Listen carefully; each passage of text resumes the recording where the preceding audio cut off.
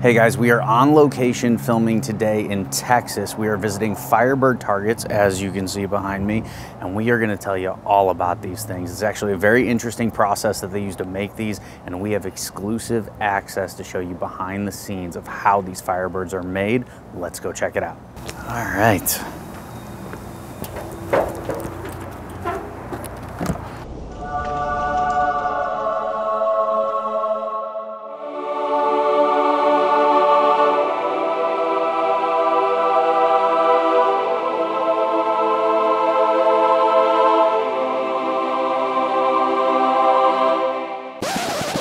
Gotcha. Sorry guys, we can't actually show you how Firebird targets are made, but trust me when I say this is a very cool place and there's some awesome stuff going on here. But what we are going to do today is talk a little bit about Firebird targets, what they've got, and a new target, their M50. We're going to shoot a ton of them. Stay tuned. We're going to have a great time. Let's go shoot. Hey Tyler, what do you think of that manufacturing process? You know, Dan, I got to tell you, very interesting. I only wish they could have seen it too, but I totally understand why they can't. For the folks at home, this is Dan Meeker, the owner of Firebird Targets, and Dan has just finished showing us the facility here, which I apologize you guys cannot see right now, but for good reason. There's some proprietary stuff going on behind the scenes, right? Absolutely. Yeah, so you know, not only are the stuff inside of the targets proprietary and patented, but there's also some other patents as well, correct? Patents on procedure and formulas, definitely. Got it. Cool. Well, and that's awesome. Means, you know, nobody's going to come and knock you off, right? Right. Which you've spent a lot of time on this, and that's really what I want to talk about and get these folks familiar with. So, when did Firebird targets start? Firebird actually started in Great Britain in 2010, and I found out about it about the same time that it started and got very interested in it. Sure. With my previous background of regulatory involvement, I felt comfortable that it could be brought to the United States and we could get it permitted here. Interesting. Okay, so what really, it's a UK product originally. What caught your eye about it? We had a system called the NAT system. It's a remote control drone, okay. And it had exploding targets underneath that didn't work very well. So I had a little bit of experience with this type of concept, but when I found out that the inventor had improved that system, it became evident to me that there was an alternative to binary explosives that could be safer and a lot easier to use. Gotcha. And you just mentioned binary explosives. So for the folks at home, if you've ever messed with, I've seen it in stores in the past. I don't know about anymore, but I've seen them before where you have like two parts and you mix them up and then you put them out and you shoot them and hopefully they go bang, right? Correct. Hopefully they go bang. They're high explosives. Okay. And they exist by a loophole with the ATF. Okay. The problem is they are high explosives, whereas this is pyrotechnic. It's not as powerful, yet it still gives a great explosion, a great sound, and flash and smoke. Which is awesome. It's basically an indicator, right? You hit your target. It's a positive shot indicator. We call it an instant hit recognition target. I like that. I like that a lot. So you've got a couple different variants of the target here, and obviously we're here to talk mostly about the M50, but run the folks through the 65, the normal 50s, and I know you have an IR target, which we've played with before as well. Right. Actually, I'm going to back up on you. Okay, sure. The 50 was the first one that we came out with for the United States, and then we moved up to the 65 because the American public likes a bigger bang. Yeah, sure. We actually worked very hard on getting the loudest we could, which is in excess of 140 decibels at 50 feet. From a lot of the Pyramyd clients, we learned that that was actually too loud for their sound-sensitive environments. Sure. So I tuned it down a little bit, and now we've got the M50, which stands for moderated 50, similar to the moderator that you put on your gun. Right, got it. So sound dampened, if you will. Correct. Awesome. So that's really the whole point behind these M50s, is that you're not going to get the massive bang and explosive sound that you get out of the 65 or the regular 50s.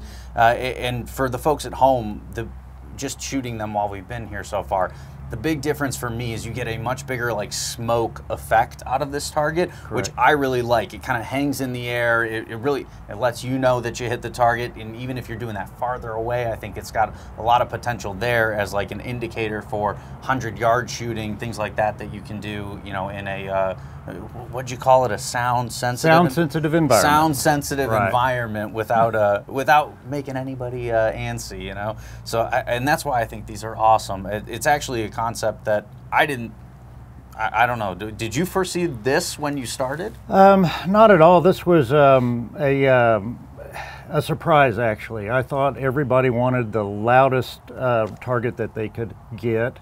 But it makes really a lot of sense when you think about if you're in a shooting environment like at a gun range, and you're in a lane and there's a lane next to you, and you shoot with a moderated 50, you're not disturbing your neighbor. Yeah. So they can enjoy the range as well as you. Yeah, which is awesome. That's what these M50s are all about. But I figure better than us talking about it, let's go shoot some and show these guys what it actually sounds like and what kind of effect it has once you hit it. I think we can come up with a few for you to shoot today. Awesome, I love it. Let's go hit the range.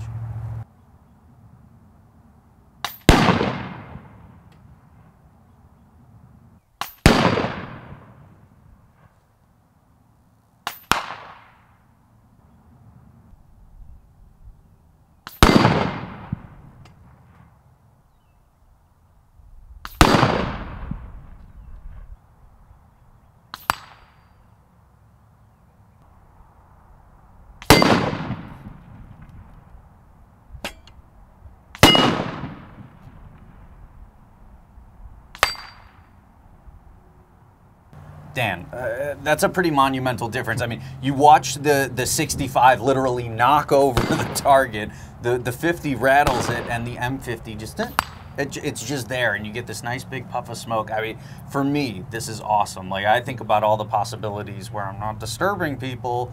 This really, really sets a high bar, in my opinion. Thank you. It was not easy to make an explosion without an explosion. It's kind of... Yeah, it was hard. That's a good point. And you mentioned high explosives and binary before, but how are Firebird targets set apart from a binary explosive? I would say 180 degrees. Okay. We have really nothing in common with binary explosives other than they both make noise. The minimum safety distance for our product is 50 feet instead of 100 yards. We don't cast off small particles at ballistic speeds. Our product is biodegradable and it's pyrotechnic, but most of all, it's certified by the ATF. Which is big. I mean, that right. means You're not going to get in trouble for owning it, transporting it, carrying it, using it. It's perfectly legal to buy on the shelf and use, but you got to watch out for your local ordinances and what burn bans might be involved, sure. Things of that nature. Sure, yeah, which is part of the reason we can ship them to your door in most places, so that's awesome as well. So Dan, if somebody wants to learn more about not just how Firebird targets came to be, but really more information about what sets them apart, do you have more information online? I'm sure you do. We do. Of course, you can go to our website, firebirdtargets.com, or we have an evolution video, which we produced recently, that shows a parallel between black powder and how it was affected, how gun shooting was affected by the advent of brass cartridges, and the evolution of reactive targets from binary explosives to the current peel and stick method that we present. I gotcha. Cool. All right, great. So go check that out first and foremost. But before we go shoot some more, what does it require in terms of to get these to set off, right? To actually explode, right? Right. What are we talking about? Because I know we've had good success with metal back targets, right? But are there other materials that the folks can use at home or on the range, right? That's where the fun begins.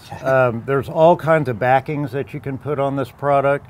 You can actually attenuate the noise level of both the 50 and the 65, and of course the M50. The softer the backing, say plywood or things like that, the less impact is going to be absorbed by our product. And so it reacts directly to the force that is delivered to it. So the harder it's hit, the louder it is. Now, also, say for a long distance shot, you had a high velocity round that would normally splatter on steel.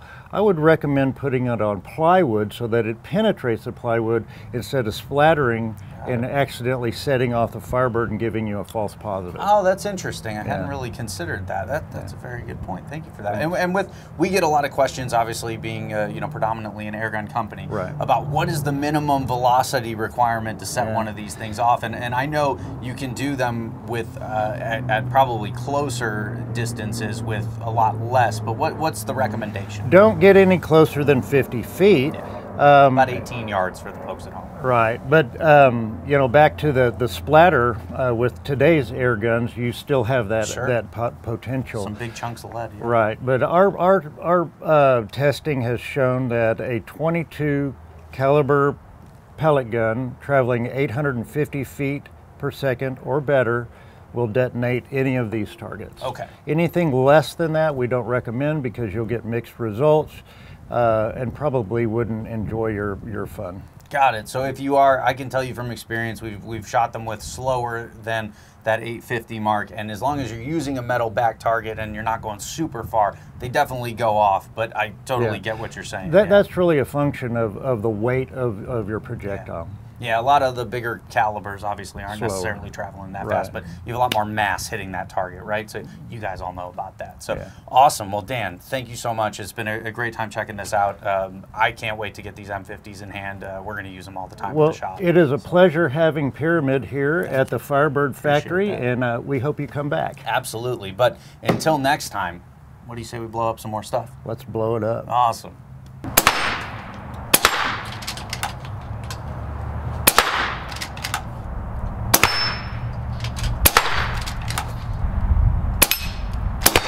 Oh no, I got a leaker.